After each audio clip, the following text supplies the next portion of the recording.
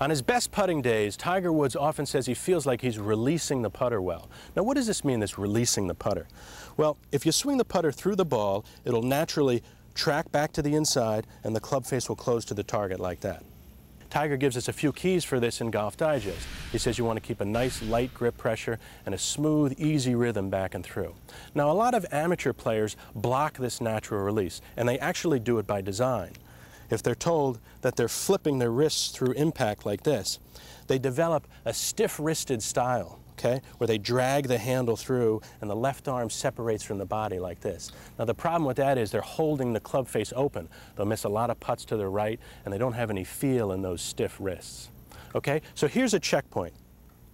As you swing through, you want to make sure the grip end of the club points about at the middle of your body like this, okay? Not off to your left side as it would with that stiff-wristed style.